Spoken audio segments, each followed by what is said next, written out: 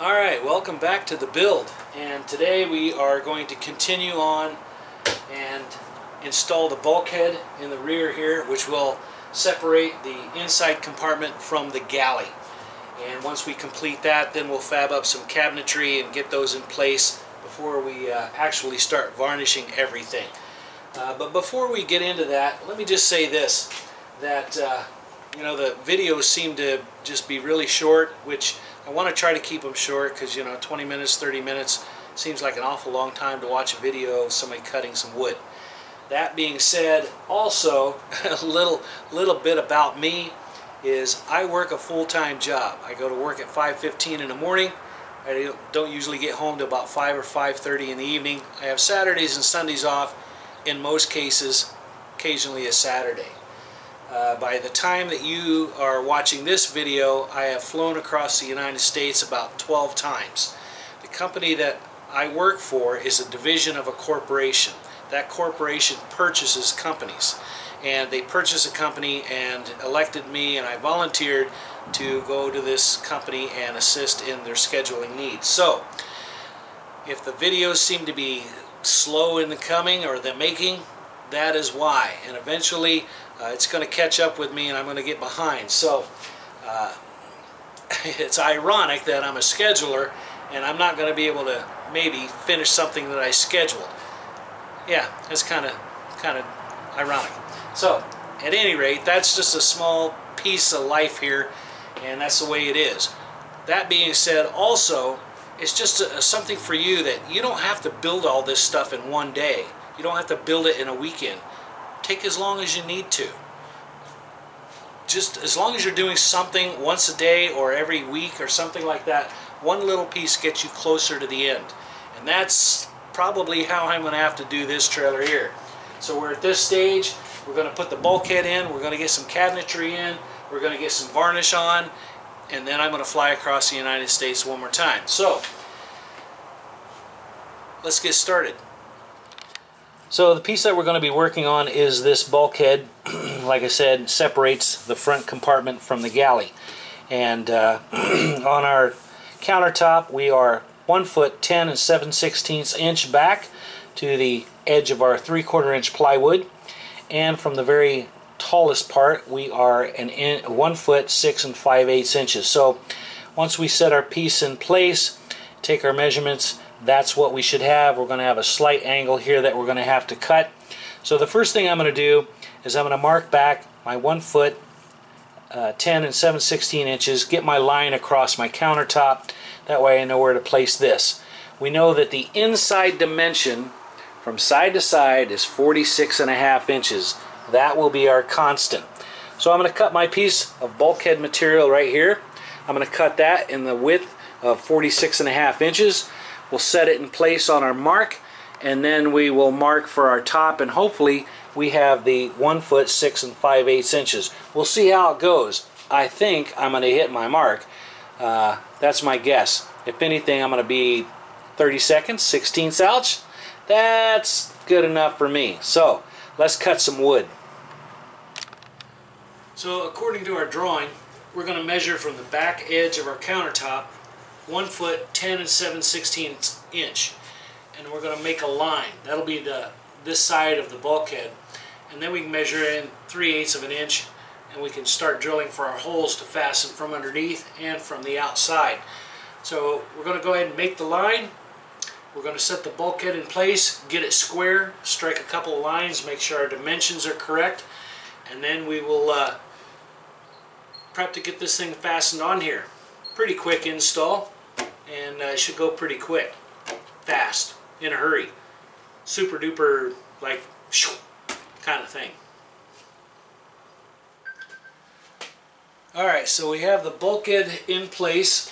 It's cut 46.5 inches wide, and I left it tall so I can make sure that I got my dimensions correct. And this is my makeshift clamp for the sides to draw it in at the top, and I've got 5 clamps there.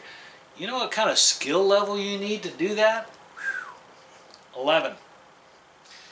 Anyway, so we've got our bulkhead in place. We've got it somewhat clamped tight, and we are square with the countertop, which is all important, so when we put our cabinets in place, everything butts up real nice and pretty like.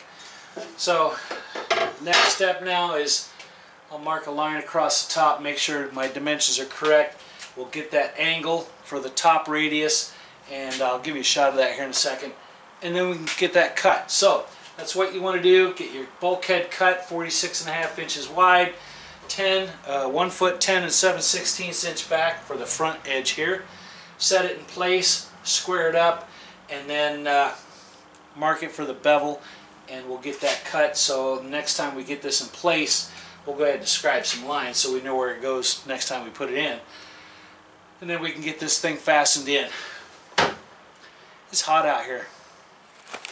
Alright, so I've got my bulkhead cut 46.5 inches wide, and I've scribed for the mark at the top and got my bevel. And I'm right on my line. So let me show you how to get this angle. There's 4 different ways that I thought of that you can get this angle, and you want to do it the easiest way possible. So let me show you the 4 ways that you can do this. I did it number 1, but there's 4 different ways, and either one's going to work and it'll get the same results. One will take a little bit longer than the next. So let me show you what I did and the other 3 that you can also use. So the first step that you're going to take is, once your bulkhead is in place and you got it squared and where you want it, you're going to mark a line on the top. You'll do that on both sides. That way you'll have a little scribe mark right there, and that is your angle. So now how we know what angle that is. Method number 1. This is the method I use.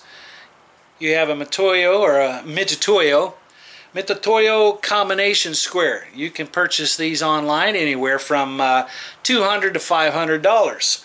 I happen to have one, so that's what I use.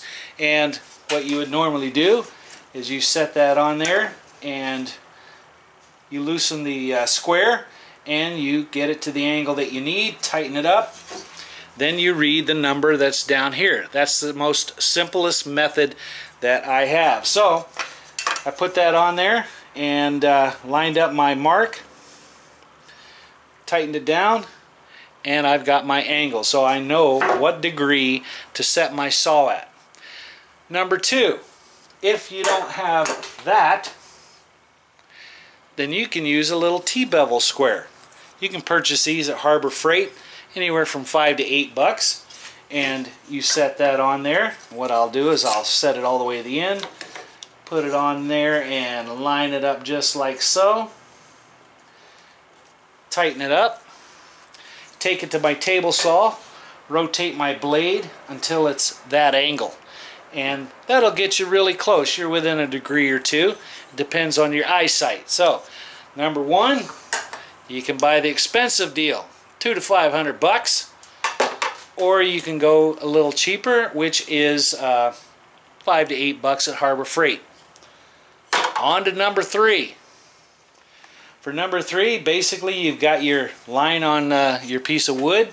You set it on your table saw and you rotate your blade until it is at the angle that looks the closest. Lock it down, do a test cut, see if you're close, make a few minor adjustments. Boom, you're there. And number 4 is for the really good guys. I mean, there's some guys out there that, man, they can tell you what the voltage is by sticking their tongue or something into a socket and tell you what amperage and everything it is. And by looking at a line, they can tell you what angle it is. So the 4th one is you just guess at it. Set your saw at an angle that looks kind of close to what you got. Make a test cut, make a few adjustments, make another test cut.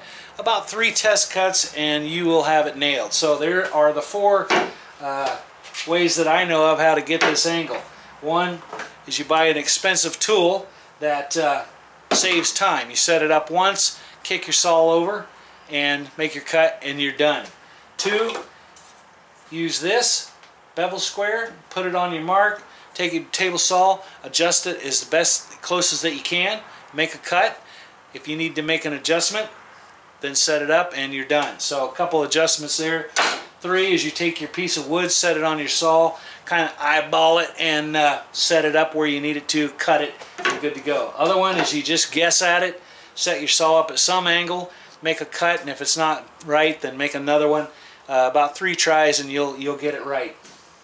That's the 4 ways that I know that you can get that angle. And if you want to know what this angle is for our bulkhead, it is 23 degrees. So mark that down, remember it. I don't think I have it on the plans, but I'll try to put that on there. So our bulkhead, once we get in place, our angle for the top that meets the curve of the roof here is going to be 23 degrees. And that's how we did it. Okay, now we're getting ready to fasten our bulkhead. So this first line here is the 1 foot 10 and 7/16 inch back. That is the face of our bulkhead. The center of our plywood is about 3/8 of an inch because our plywood is about 3/4 of an inch. So I went back 3/8 of an inch. And so now I'll just pre-drill some holes in the side and the bottom, and then we'll go through and we'll countersink those, and we'll put our bulkhead in place, line it up, do my Super Duty 5 clamps here, get that clamped back up, and then we'll screw fasten everything in place. That will complete the bulkhead, and that step is done. So we almost have the bulkhead in place, and it fits well, it's square, and it's going to look nice.